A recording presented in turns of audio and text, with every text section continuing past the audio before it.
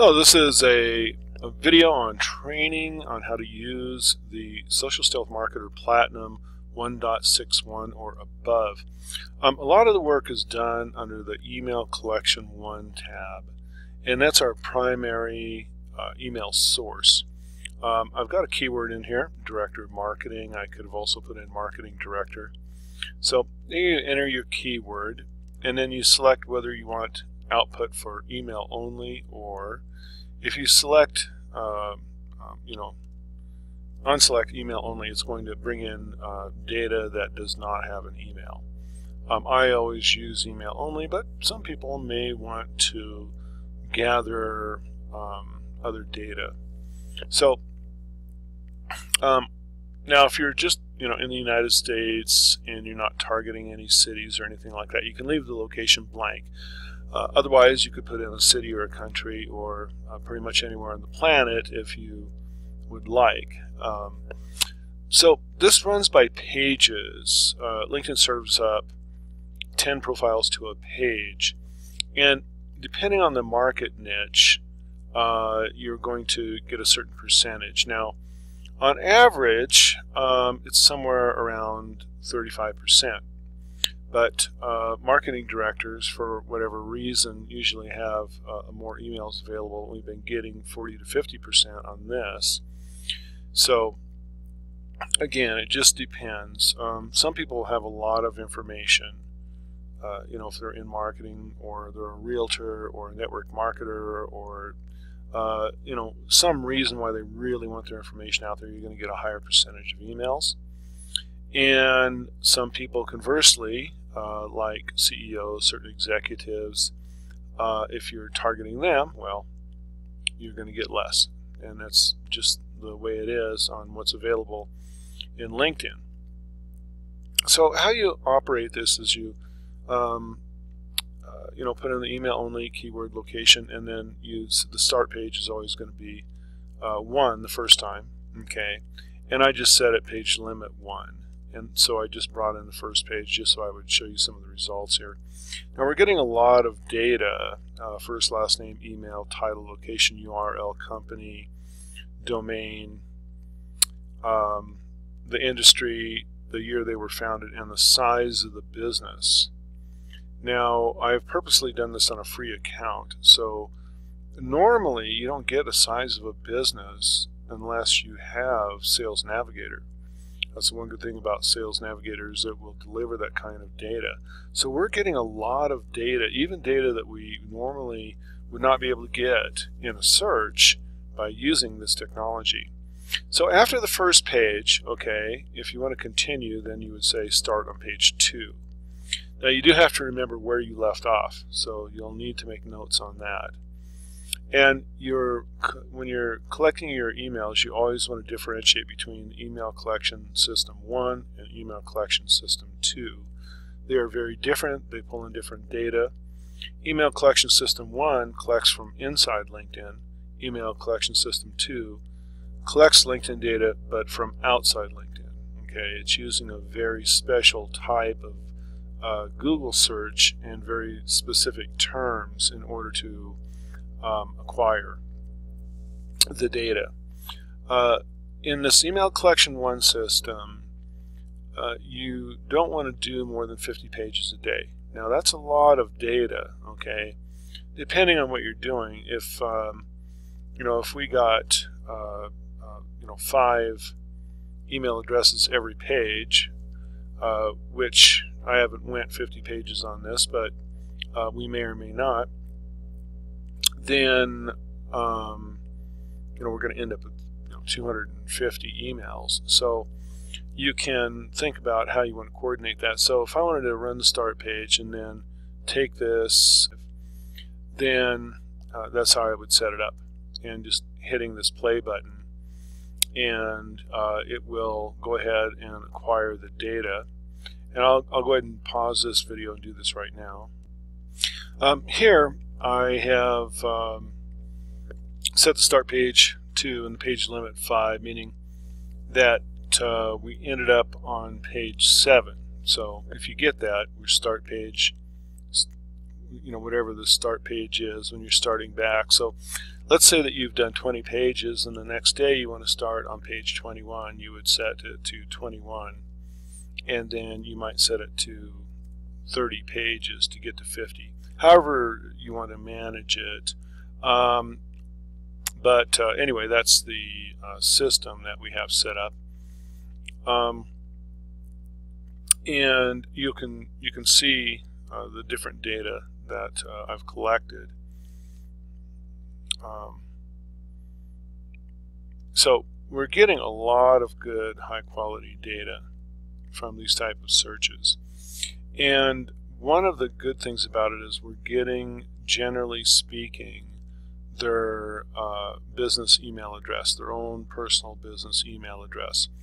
Why is that better? Well, it's better because it's much more deliverable.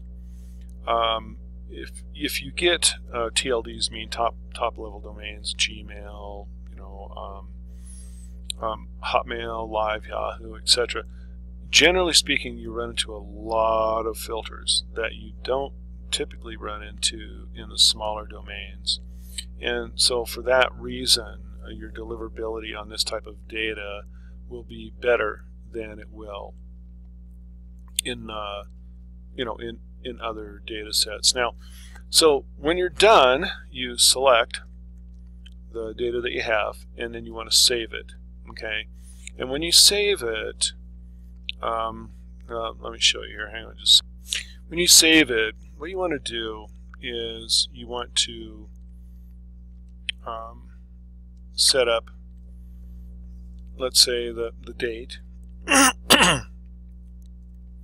5/8/18 is today's date. Actually, I like to start with the title. Marketing Director.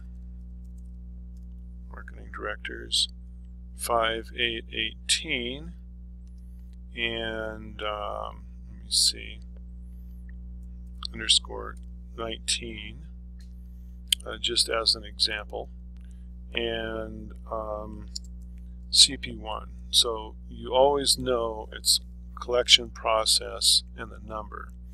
Okay, now collection 1, then open that up, click Save, and then I have this data saved into a folder that I know is collection process 1, and that is important because when we run the data management, if we're adding this data together, the data management system works only with data from each type, because you don't want to mix up the types unless you force them to be mixed later.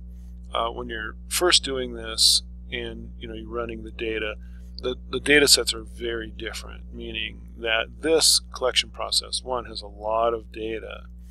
The email collection 2 doesn't have anywhere near the same amount of fields, so you want to keep them separate, at least at first. Anyway, that's the quick overview of how to collect the data. Just whatever the next day is, then you just set it to the next page number and keep going. Now, if you have a free account, you only have 100 pages of a certain type of marketing term. So what do? Well, what you do is you create either a state or city where you're targeting, okay, and then you mine all of the data available in that state or city, and then you move on to the next one. If you really want to collect the max amount of data, then you're going to target the top 100 plus cities in the United States. And so if I was doing director of marketing from a free account, I might start with San Francisco and then work my way down to Miami, all over the country, and then target director of marketing city by city by city. That way I'll get a lot of different differentiation in my searches, and I can get a lot more data. So that's how you do it with a free account. Okay, so let's go over to email collection process 2 here. Again, this is very different. Now, when you run this, you want to set up all of the different types of email that you can collect, okay, to get the max amount. And so what it's going to do is it's going to run a special search on Google that we have an app set up to do, and it's going to target your keyword. So like affiliate marketer, okay, was one of the ones that I ran. Okay, so affiliate marketer, and again you can select the city. Now I'd run a bunch of cities in California to get an affiliate marketer. You do that just like on a free account in the email collection 1 process, so that you can get a lot of differentiation. So it will run the search over and over to collect more data. Limit 10, it's always going to do 10. Country you want to leave alone unless you're targeting a specific country. So if you want to target people in Australia, then of course you're going to put in Australia. Other than that, you're going to leave this blank because we're controlling it up here, and you want to select. So like let's say you wanted to do several cities, okay, in California like I've done. You want to set it to rotate, and that's going to rotate through the different email addresses. So it's going to do a search for the top 10 pages for Los Angeles for this keyword, and then it's going to do a search for the top 10 pages for the next email address in Los Angeles for this keyword, etc., etc. Now it is going to take a few minutes. So if you wanted to do all of California, it's going to take a few hours. But there's no real limit to the search here because it's outside of LinkedIn. But you are getting, what you end up with is good, clean LinkedIn data, and that's why I've included it here. So I always want to set it to rotate, set it to email output only. It defaults to that. But you do have to click on the rotate just in case you ever wanted like only Gmail addresses or something like that. Then you would not select rotate, and you would just select Gmail or whatever you want.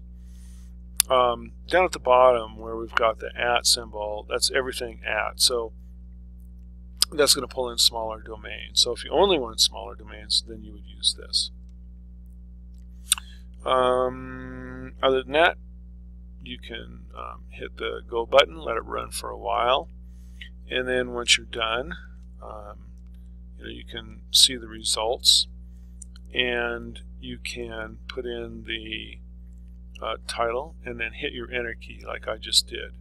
What that does is it forces this affiliate marketer, in this case, whatever keywords you have, to be together in the search. Now, if you've ever searched on Google, which you have, then you'll notice that sometimes after a few pages, it'll start serving you up results where, and sometimes not even after a few pages, but it'll start serving up results where these words are not together.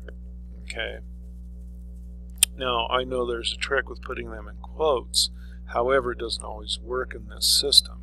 So we have this little handy dandy thing here. You can take your keyword, put it up here, hit the enter key, and it will bring back only results that have, in this case, see, affiliate marketer is in them. Okay. Now, how many results did I get? Only 15, but that's 15 more than I had before, and all it took was some minutes of time. You'll notice that in this case these are all top-level domains. Anyway, same kind of thing. Okay, if you want to save these, click here. All right, and then we're going to go back to collection process 2. And collection process 2, we're going to say affiliate marketer, and in this case California, and the date 5/8/18 and 15. Okay, not a lot, but again, more than we had. So that's how you use this this search, and it does actually search pretty fast, but it's it is you know, it doesn't produce massive results usually, but sometimes it does. Sometimes it'll surprise you. So, you know, you may hit the button and you know, you've got 500 email addresses on your topic. So, wow, okay, well, that's cool. So my best advice is to run a test, okay? Run a test on just one big city in the United States. Put in your search term and see how well it comes up. And then kind of, you know, put in the search term up here, hit the enter key, and see how many you end up with. If it's a decent amount, if you're getting at least, you know, some, then go ahead and repeat it. You can let it run all night and, you know, get a bunch of emails. So it doesn't cost anything to run it. It's a very interesting technology, and so we've kind of perfected it here by adding all of these, you know, different add-ons, you know, rotating through the top level domains and stuff, and putting in targets and pre-cleaning. So once you've got it, go ahead and add it to your folder, and then we'll talk about the data management here next. Okay, so let's say we're using the email collection 2 process and the data management. Okay, so we're going to load the CSV file. So we've got affiliate marketer, and so we can load that, and let's say that it shows you the number here, of course. And so we've got that. Okay, it shows you 91. All right. And you want to split the file into, let's do 20. Then you can split the file. And you, when you pull that up, it's going to ask you, okay, how do you want to label the file? Okay, now you can click on one of these to label it. I'm just going to leave it defaulted. Okay, and just a moment here. As you can see, what it did was it created 20 files. All right, and so you can just do the math, and so if you have 91 and it's got 20 files, and you know how many are in each file. So anyway, that's how that split system works. Okay. Now if you want to combine, it's just a little bit different. Okay, so let me show you how to combine the files here. So let's say we've got this file and this file. Same file type, of course, email collection 2 that you want to combine. You get the total 91. Instead of splitting the file, we click combine. Now it's going to ask you to label the output file, of course. So let's just say combined-91. I'll leave the rest the same. I'm going to click save, and that will activate it. So when we end up, there we go, misspelled, but it's, you have 91 field, 91 pieces of data now in that file. That's how it's done here. You just load the files that you want. It'll show you the total. You click combine and then label the file. Of course, always put in the total amount that it's going to be in there, and some notation that you've combined it, or however you want to note the file.